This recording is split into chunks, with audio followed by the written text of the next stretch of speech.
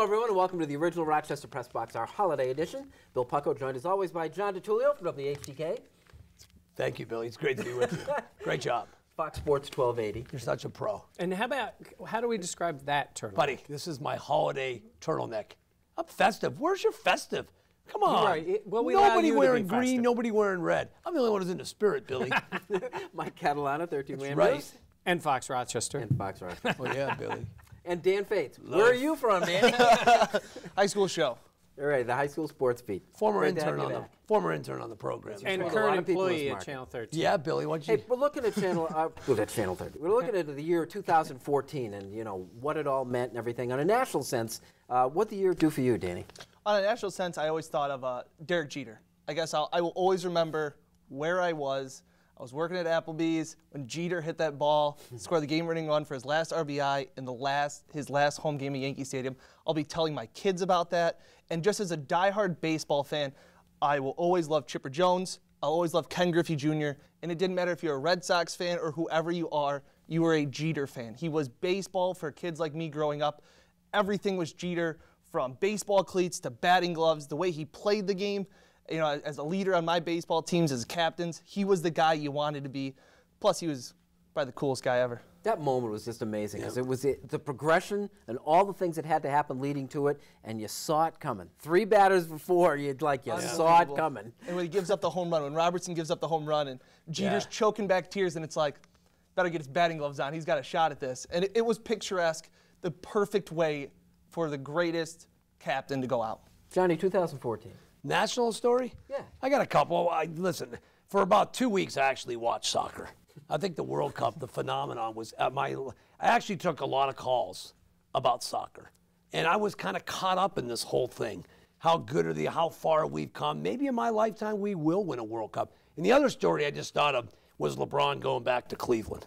That may be the #1 story for me. From being from that part of the country, being close to people in Ohio, what it means to those people, to see the Kings' career come full circle. I think it's the best story the NBA could ever hope for. Yeah, there's so much more to be written on that. Yep. Mike? My #1 thing is the NFL in a league that at the same time makes more mistakes, has more public relations disasters, has what I believe is a person that is not competent in the job running the show, and yet they still maintain at the same time this immense connection with the country. Ratings are through the roof still. Ticket sales, games are sold out. The game is still by far the most popular thing. They almost cannot mess it up. I think Roger Goodell had a pitiful year as the commissioner of the NFL, had to do so much in order to try to maintain his spot, which then would cost him in other circumstances when you needed a strong voice. They did so many things wrong, but they're Teflon. They are absolute Teflon because the NFL is so popular. And I think it really showed this year. No matter how many mistakes, they're still #1. And they made, I mean, for me, the story was the lightning rod of the national debate on domestic violence. That was all the NFL and Ray Rice is doing. Pretty amazing how that went all. And they made mistakes at like 3 different levels of that exact same story. Yet it still doesn't hurt the overall product. Doesn't resonate. It's like having a one-party system. It's having one party. They cannot, there's nobody on the other side screaming and hollering. It's that never-fail league. Yeah. That's good. We'll take a look at how things went locally in 2014 when the original Rochester Press Box continues.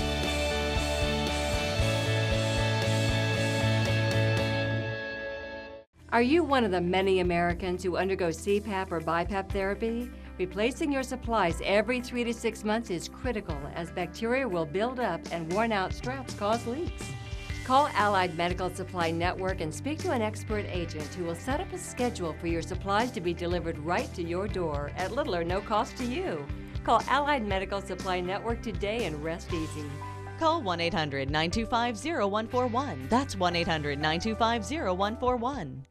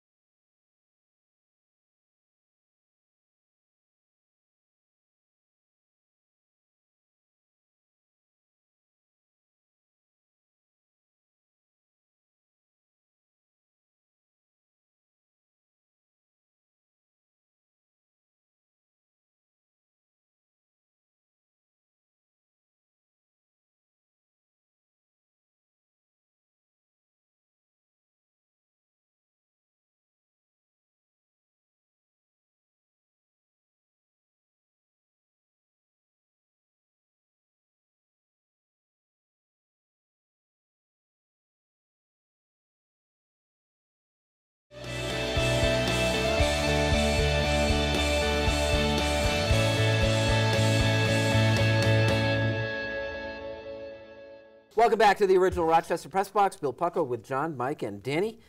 2014 from a local aspect, Michael. What was the story? It's Terry Pagula's world, and we're all just living in it, right? I mean, he owns everything. You know, that one Buffalo sent out a tweet the one day, and it was like, hey, within 24 hours, the Amerks won, the Bandits won, the Bills won, the Sabres won. Like, they had a good weekend because he owns all the franchises. And obviously, the biggest one by far was his purchase of the Bills. And I think that made it the big local story, certainly regional story for the year, because now when we see all these LA stories floating out there, you can read them. You don't have to be afraid to look at them to see how quickly they mention Buffalo. And I think for the region, Bills fan or not, I think for a lot of people, I think they're excited that the team isn't going anywhere, and there's going to be a lot still left to do with Terry Pagula. Doesn't it make you think, like, what did we do to deserve this guy? I mean, not even mentioned, he built a new field house in Houghton. Which apparently people that have been there say it's a palace. Yeah. For years, I think now Buffalo, if Doug Marrone would ever get fired for whatever reason, that's a destination job. I know they don't have a quarterback. They've got an owner with deep pockets. They're going to get a new stadium, and they got an elite defense. Yeah. Buffalo, to me, now could attract the big-name coach. I really believe that. What was your story of the year locally? Locally would be Jake Zembeck. What happened with Aquinas. My lines were lit for 2 weeks. I didn't realize. I knew there was a lot of bias, for lack of a better word. I know a lot of people don't like Aquinas. I didn't realize how many people actually hate that school. And it really, to me, it infuriated me, all the hate that came towards Aquinas, not at Jake, but at the athletic director in the institution. To me, that story was embarrassing for Section 5. If it involved anybody but Jake Zembeck, it would not have been a story. The state would not have been called. The rule needs to be changed. So if he has shoulder pads on, he's eligible. It's a stupid rule. Aquinas, I know, broke the rule, but to me it was silly. It should have been rectified. Aquinas should have been allowed to play in the playoffs. Yeah, I couldn't agree with you anymore. And I knew it was a big deal when I had my friends in Buffalo and my friends in Pennsylvania. Oh, we were better. It was laughingstock. And texting me going, hey, what's going on with this Zembeck kid? And it's like, you don't have enough time. I go, there's just too much going on, and it's been run around in circles. It's sad that you let adults take over the kids' game. The phrase I used a lot during that week was the holier than thous. Everybody who, look, John's right, mistakes were made, rules were not followed. There were mistakes, but some of the people that came out of the woodwork acting as if no other school ever makes a mistake, nobody has a problem, all blame going that way. And then some of the rhetoric going back and forth. Again, I'm with John. I think it was an embarrassing in total for Section 5, and it could have been avoided. Yeah, it got too personal for me. But I think too that you have to recognize, and I wonder how Aquinas in their own privateness came to grips with the fact that this whole entitlement thing, and like, wow, did we know that there were this many people who were so anti-Aquinas football? I found out. I knew there was a certain percentage. I didn't realize. To me, I was blown away by all the hate towards Aquinas. When what this allowed was people to speak to that hatred. Yes. Because in a lot of cases, just like, well, they're really good and they recruit kids, because we all hear that all the time, right? Okay, well, that conversation usually goes a certain bit. Here, there was a mistake. There was a fault. I mean, they took it to court. Yeah, so there was a chance to get them. And to get them. But I will say this, there should be a little introspection, too, on some of the ways that they handle things going forward. Amen. Way too personal. But now Jake has said it, John's He's alma at Penn mater. State in 2 years. Look out. He will lead us to the college football playoff. Jake Zembeck, my man. Hey, it's got a shot. Why not? That program's on the move right now, Billy. Danny, what do you got locally? Locally, I think the last one, too, I always take a baseball spin to a lot of things, unless there's a hockey person on, but I'll take the baseball spin of Gene Glenn, the local guy here, getting the shot and getting called up to be the third base coach for the Twins. Really excited for him. He sat in this seat before, so it's pretty cool. And when I got to meet him, he was just the nicest guy ever. And, just great baseball that was played in Rochester, and I like going to those games. It's going to be a little different. Yeah, I really enjoyed Gene. He has a wealth of baseball knowledge and as nice a guy as you'll meet. And former Mr. Basketball in the state of Minnesota. The year before Kevin McHale. Unbelievable. Thanks to Mike, Yeah, that's something. All righty. Hey, the Buffalo Bills will take a look into what maybe they can expect after a successful 2014. We'll look ahead and see what they might be thinking for 2015. When the original Rochester Press Box continues.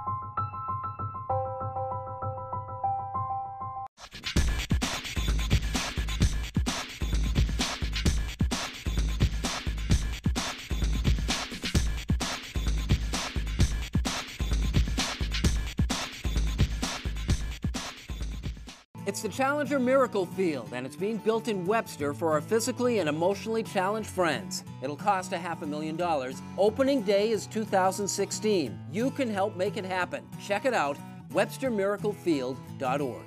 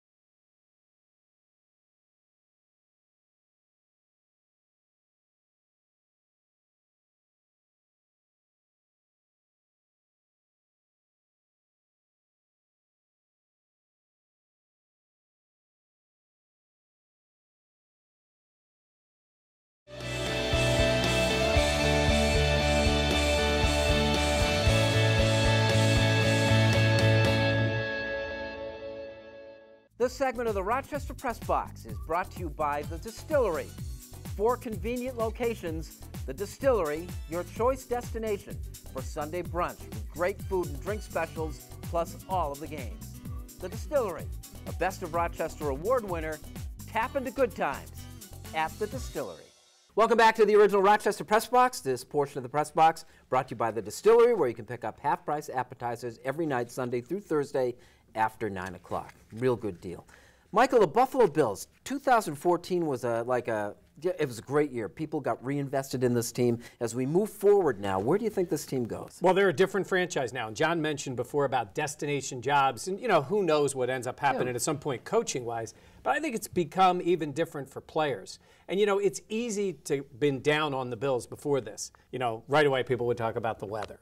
But you had an older stadium. You didn't know about ownership. There was no stability. Yep. And I think now, if you're a player in the NFL, players will go where there's money and where there's other players. And Buffalo has both of those things now. We can all talk about they don't have the quarterback. We know that. But they got a lot of other talented guys. And I do believe teams and players around the league will not be going like, why would this guy go to Buffalo? I think there's going to be a lot of players thinking that way. So I think that is what Terry Pegula has done so far. Stability and ownership, the new stadium, they're not going anywhere, and I think it has become on the road to what it used to be. They got a long, long way to go to be that, but at least they're on the road towards that. Well, we hadn't said that. They have plotted a course. Now, they still don't have a quarterback, and I'm anxious to see how everything ends up. What do? If they get in the playoffs, or if you win 9 games, do you bring both quarterbacks back? Does Kyle Orton want to be back? If he's going to come back, he's going to want a contract extension. Mm-hmm.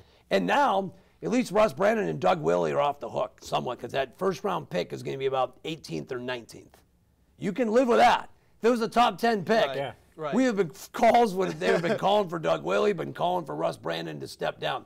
Now that pick, you can stomach the pick, trading away to get Sammy Watkins. Now it's going to be somewhere around 18 or 19. But what are we going to do on draft day? Danny, 2 things worry me. Right. I worry about the window of opportunity, how wide it is, and the ceiling in terms of 2014. Is this as good as this team can get as currently constructed? Well, the window's closing, and you've mentioned it before. Defenses, eventually you're going to have to pay a lot of people, and eventually you're not going to be able to pay all of them. So you need to cash in on that while you have the chance. But where the ceiling is how far the quarterback can take them. We all know that that's the kind of league that we're in.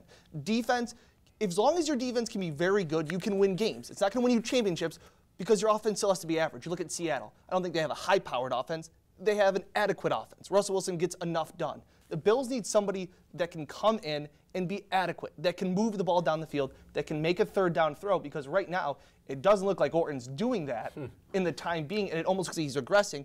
So you got to get in now. Yeah, quarterbacks can raise the ceiling and expand it, okay? Because you look at when you say, and that time frame of that they have, when you've got a quarterback, you build around it.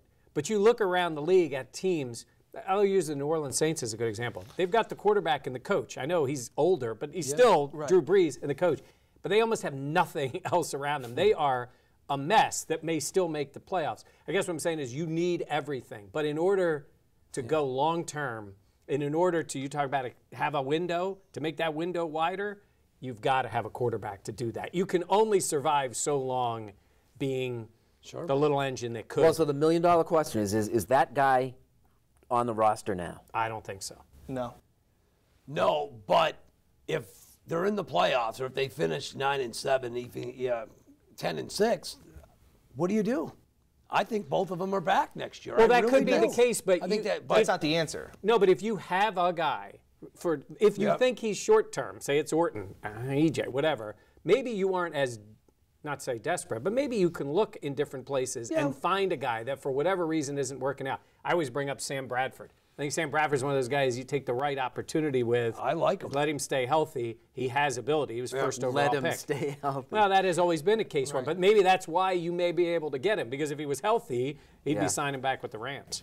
I just, that window, though, you know, in 2 years, the defense isn't going to be as good as it is now, and the opportunities are going to be different. You got to do it now. New England's window has been so wide and long because they've had Brady and Belichick. Yeah, exactly. That's what it really expands the window. This portion of the Rochester Press Box brought to you by the Distillery. We'll be back with our unfinished business after this.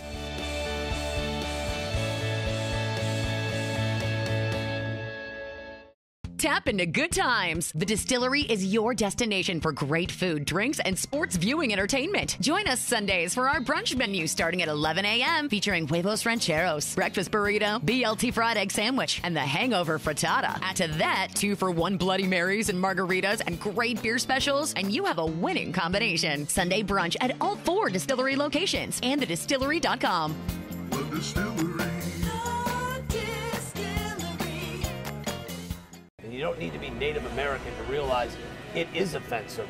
And it's not politically correct. It's the right thing to do.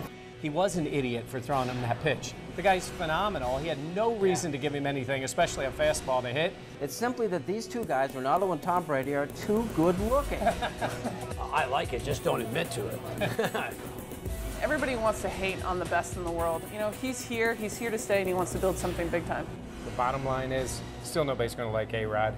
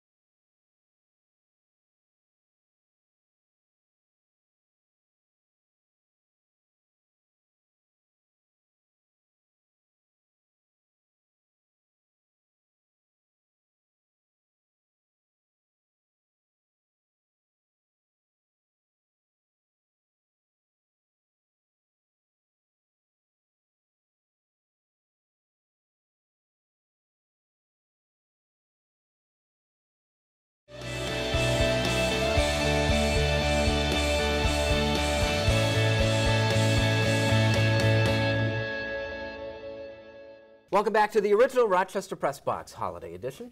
Unfinished business, John. I'm fired up that the NFL, I actually agree with the NFL. They're talking about expanding the playoffs in 2015. That would be next season, expanding by one team in each conference. Myself, Billy, and Mike are old enough to remember when they just took one wild card. Then they expanded to 2 wild cards. You know, by 1990, the playoffs were expanded, and of course, here we are today. I love the format. I don't mind adding one extra team. This may enhance, I should say, the Buffalo Bills' chances of snapping that playoff drought. Listen, the only team that would get a bye would be the top seed in both the AFC and the NFC. To me, everything kind of stays the same. I don't think it's watered down.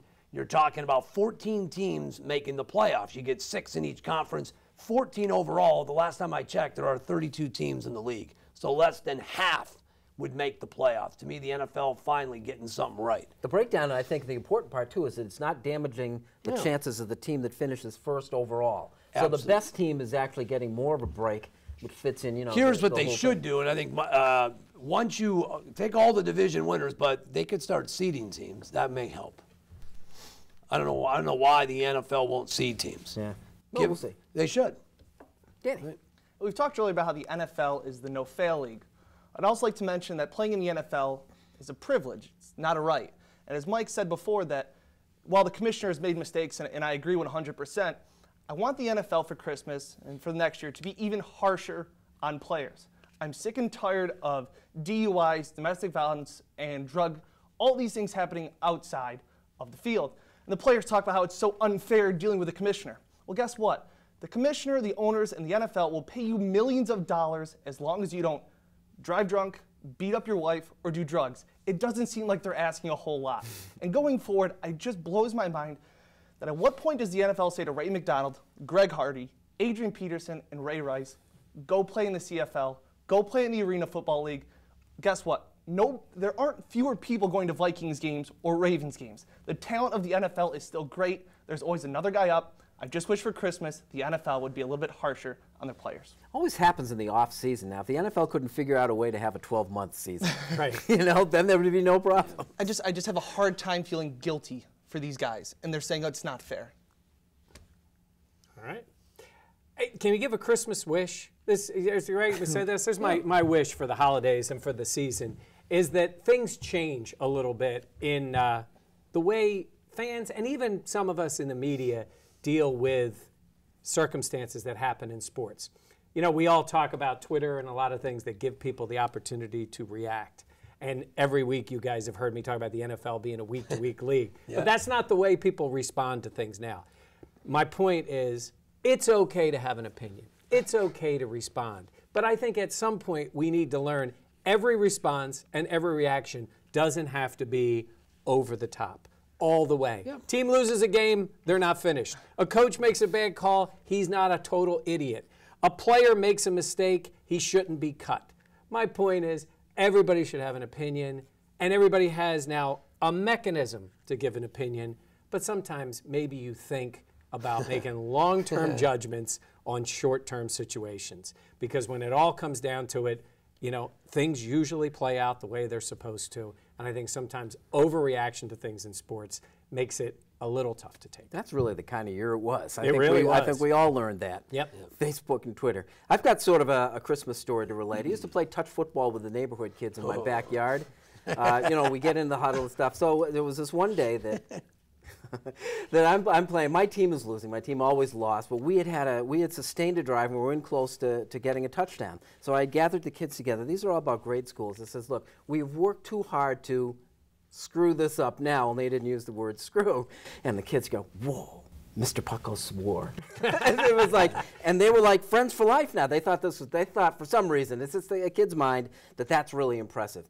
It made me think about that when all the fuss was made a couple weeks back when Tom Brady got caught F-bombing 3 times on the sideline. There's Facebook, there's Twitter. These kids know what's going on. They proved that to me. 3 words, let it go. They thought you were cool, the kids? Wow. If that's all it took. How old are these kids? They weren't the most intelligent kids you're going to find. We'd like to thank the distillery for their part in promoting and sponsoring the original Rochester Press Box. And, of course, for you guys, it's been great all year. John, Great happy year, Billy. holidays. You too, buddy. Michael, thank you. Enjoyed it. Dan Fetes, good job. Thanks a lot. And thank you for watching. We'll see you again next week.